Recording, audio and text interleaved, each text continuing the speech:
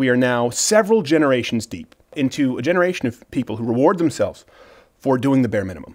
Hey, you lost the game, but you didn't cheat. You're a champ in my book, only you're not. Treat yourself. You've earned it. Only a lot of the time you haven't. My club's for closers. So I wanted to talk about, I was actually taken with something that an athlete said recently. The guy's name is Anthony Smith. He lost to John Jones recently in a title bid. Pretty one-sided. Really one-sided. He did not perform well. But he could have possibly found an out because he suffered an illegal knee while he was on the ground. So if he'd have opted to, he could have actually claimed that he wouldn't have been able to continue, and he would have won on disqualification. And by winning, by the way, that means including the belt, the win bonus, the pay-per-view percentages that come with being a champion, everything. Really big deal. But he didn't. And when he was asked why, he said, I have the quote right here, he said, "That's the part that pisses me off. This world is so crazy. I don't need a pat on the back for doing the right thing. It's like when you see people saying, oh my God, look at how good of a dad he is. You're supposed to be involved in your children's life. You're supposed to take care of your kids. You're supposed to love your wife." And oh my God, is that a rarity today? To not only do the right thing, but to do it without demanding that everyone recognize you do the right thing. And I know it's become a tired cliche. I want to talk about it, but I want to talk about more than just bitching about participation trophies here. I know that's been done on a bunch of the conservative, participation trophy. No, that's not what we're talking about. It's a little bit what we're talking about. The fact does remain that we are now several generations deep into a generation of people who reward themselves for doing the bare minimum. The bar is set so low that passable is lauded with praise. Hey, you lost the game, but you didn't cheat. You're a champ in my book, only you're not. Hey, you could have had an affair, but you chose not to. That makes you A-okay. No, it means you've passed the bare minimum requirements as per your contractual marriage agreement as a husband. Wow, you got the kids ready for school and prepared them lunch and you picked them up. You're like super mom. No, you're just a mom.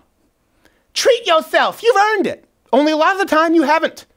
And I'm not saying, by the way, that you shouldn't enjoy life, that you shouldn't celebrate the small victories. What I'm talking about here, and I've noticed particularly with my generation, that's largely what I'm speaking to, maybe those below it, is the low expectations that we set on ourselves. It's one thing for society to do it, to namely sell books and T-shirts and people to make the interview rounds, wanting to make everyone feel good about themselves. But you know why it doesn't work? You know why we still have staggeringly high rates of depression, of low self-esteem, anxiety, depending who you ask, it's worse than ever? Because you can't lie to yourself. And I've talked about this in a previous closing segment. The most toxic lies that we tell in our lifetimes are the ones that we tell ourselves. You can try and do it for a while, but you can't do it every day and feel good about yourself. And there are some exceptions to this rule, by the way, that I'm talking about today. There are some people who set expectations way too high on themselves, and I know some people like that. As an employee, I've had to learn how to manage people. This message isn't for you. But the vast majority of people, the rule rather than the exception, most of you today have severely, chronically low expectations of yourselves, criminally so. And many of you attempt to lie to yourselves, pat yourselves in the back for doing the bare minimum, celebrating it as though it's excellence. And you know what? It will destroy your life. It's a waste of life. Oh, you provided for your family? Who cares? You're supposed to. You and every other man since the beginning of time who wasn't a screw-up. What else are you going to do with your gifts? Oh, you had the choice. You had this chance to, I don't know, exploit someone or something, but you chose to do the right thing. No one should expect any different. What else you got? See, the point is when you celebrate these bare minimums as victories, the real victories ring hollow. And if you get into a pattern of this, and I've seen it long enough, you spend so much time celebrating, praising, basking in the glow of meeting these bare minimum requirements that you don't have the time or the focus or the desire to do more. And you will find yourself with a life unfulfilled. And even that can become an even more corrosive pattern, because when you come to the realization that you've never fulfilled your potential, you become resentful.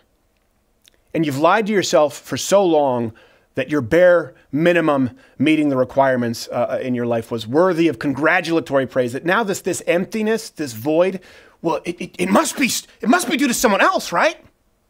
You've done everything expected of you, right? So someone else needs to make it right. And it all starts with something as simple as expectations. It all starts with expectations of yourself. And so I want you to think about this for a second, okay? Pause this if you need to. You know your talents, you know your gifts, your desires, your abilities. Taking all of that into account, what expectations have you set for yourself? I don't give a rat's ass about the gold stars, the participation trophies, or how proud other people say they are of you. It could not be less relevant. You know who you are. You know why you were created. What can you do? Have you sit down, laid out a plan, charted a path to fulfilling your true potential? Or have you been not only okay with achieving the bare minimum, and let's not even call this the bare minimum, let's call it sort of these general expectations for yourself. Have you been not only okay with it, but celebratory? Now, if not, then this is not for you. But if in your quiet time, alone with your thoughts, you come to terms with, as many of us do, myself at many moments included, that you have not fulfilled your potential. It sounds silly. A lot of the time, it comes down to something as simple as the low expectations you've set for yourself. The world wants to tell you that you're perfect the way you are. You're not. The world wants to give you a gold sticker for the bare minimum. And guess what? The world is largely filled with mediocre people and mediocre results. And by the way, that applies to personal happiness and fulfillment. You do it the world's way, you get the results of the rest of the world. Don't let the claws of low expectations get a hold of you. Set a plan, list your gratitudes, be grateful, list your gifts, chart a course, set expectations of yourself, and meet them every day, every single day.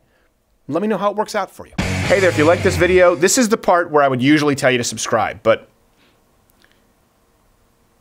I can't do it anymore. I'm going to tell you to subscribe, and then YouTube is going to decide that we can't reach you even though you subscribe to this channel, and then I'll say hit the notification bell, and then the notification bell won't even be there anymore. I don't know what to say.